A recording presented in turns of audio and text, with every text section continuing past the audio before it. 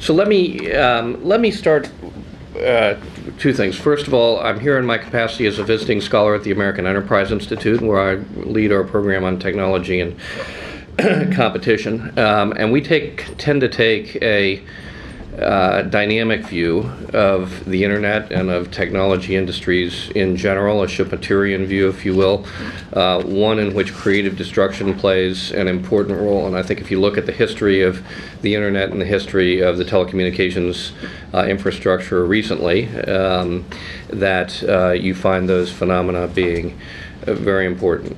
So the question that we ask as we look at these things is not what is the situation today, or how do we think about this in static terms, but rather what's the best way to structure a process in order to move the ball forward, to advance the internet and all of the things that it provides to us over time.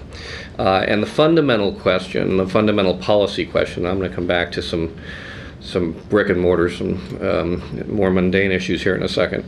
But at a vision level, the question is, will the future of the internet and everything that it means to us be shaped by a government-centric view in which people in Washington decide what we want? Or will it be shaped by an individualistic or entrepreneurial view in which people decide independently what they want, and those desires are worked out through markets and through voluntarism and voluntary agreements? So as you think about this from kind of a big picture, they're two very different futures. And as we think about information technology and the internet, I think it's a very important zone. It invokes the First Amendment. It invokes our personal freedoms in a very meaningful way. And when I hear people saying, well, we just need a little more government here, a little more government there, I think about the Patriot Act. I think about other things that concern all of us and about our individual liberties. And I think we need to think about it in that context. Now, with that, let me walk through some slides. And I want to lay three, what may be, let's see if we can make this work. You said push this one. By holding it down. There we go. Okay. I want to offer three what I think will be seen as radical propositions, at least to some of the people at this table. The first is that more competitors do not equate to higher consumer welfare. The second is that lower prices do not equate to higher consumer welfare. And the third is that lower profits do not equate to higher consumer welfare. And I want to offer a theoretical justification and empirical evidence for each of these propositions in the next 5 minutes. Oops, it went the wrong way.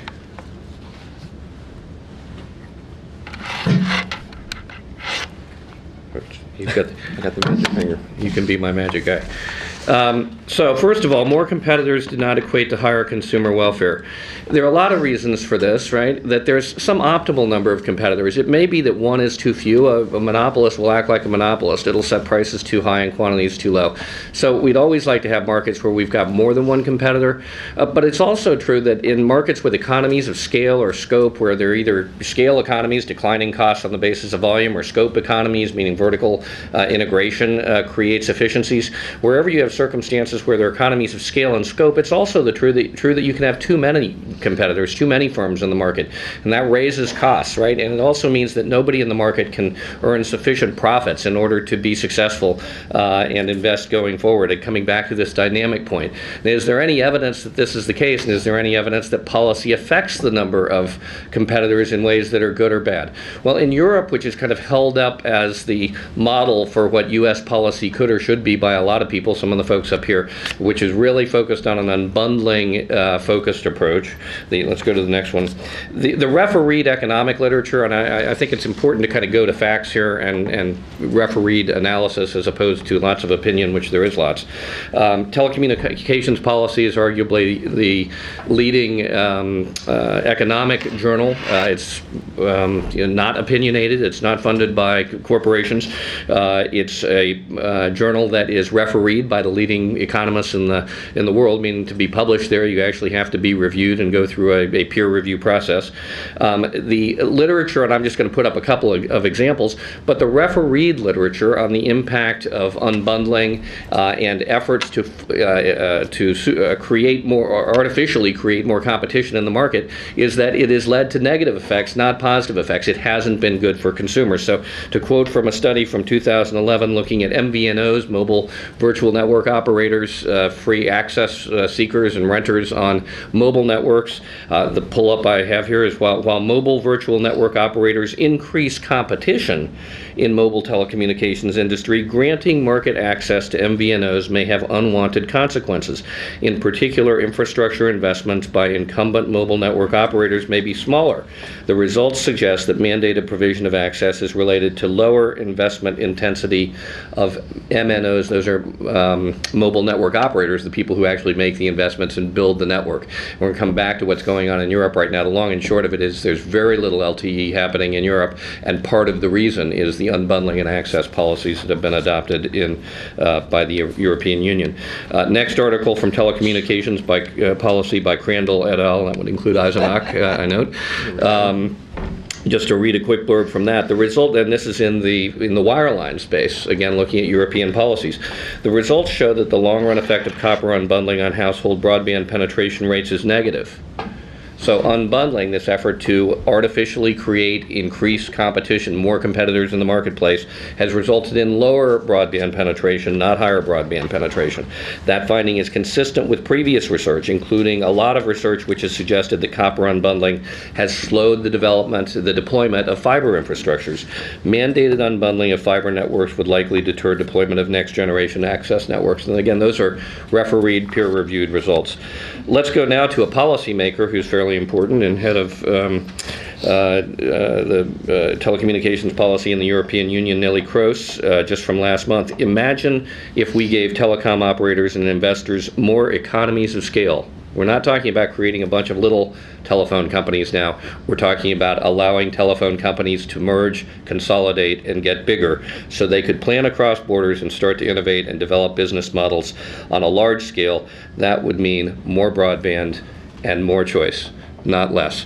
First point, more competitors did not necessarily equate to higher consumer welfare. Second point, lower prices did not equate to higher consumer welfare. See me after class if you'd like me to explain this chart. I'm not going to walk through it.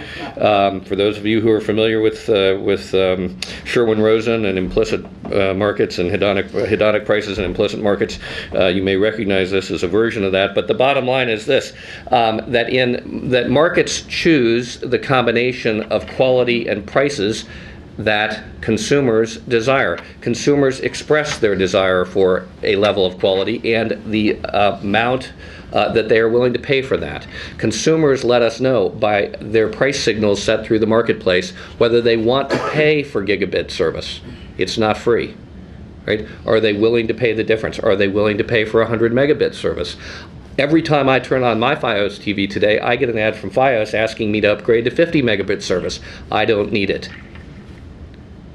Okay. I'm not paying extra for the Verizon folks here. I'm not paying extra for the 50 megabit service. I don't have any reason I can think of, and I use a lot of bandwidth, that I need the 50 megabit service. Consumers choose the combination of prices and quality that optimize their needs. If you force prices below the optimal level, what do you get? You get quality below the optimal level because there is no free lunch. Right? If you say to providers, you've got to charge less, they've got an answer. I'm going to provide less. Right? So let's move to the next slide, and this is from a recent HSBC report. While Americans may pay more for their services, they have access, and let's leave aside the debate. You can look at these price statistics, you're comparing apples and oranges. It is a heck of a job to come up with direct comparisons. At the end of the day, I think U.S. prices are about the same as prices around the world, but you got to look at a whole lot of things in order to sort that out. Let's assume for a second that U.S. prices are a little higher for some things anyway. While Americans may pay more for their services, they have access to an increasingly superior platform. U.S. prices might be higher, but this doesn't necessarily indicate that consumers there receive worse value for their money. And meanwhile, the American economy benefits from having a lead in terms of the other advantages of world-beating telecoms. This is a European report from HSBC talking about the increasing extent to which European telco operators, both wireline and wireless, are falling behind the U.S. Third, lower profits do not equate to, if we can go to the next one, do not equate to higher consumer welfare. This is a chart some of you may have seen me use before. How does dynamic competition work? Dynamic competition works when a whole bunch of people belly up to the bar and put down some cash in an effort to create a better mousetrap. They invest. Right? They do that with the idea of innovating. They do that in order to create something better. And what's their purpose in doing that? It's to create a differentiated product. What is innovation? It's product differentiation over time. What's an iPhone? Right? An iPhone is a different kind of cell phone that got better. It was better than the one before. It's different from the flip phones that went before it. Right? From the Palm. Right? It's different. It's better than.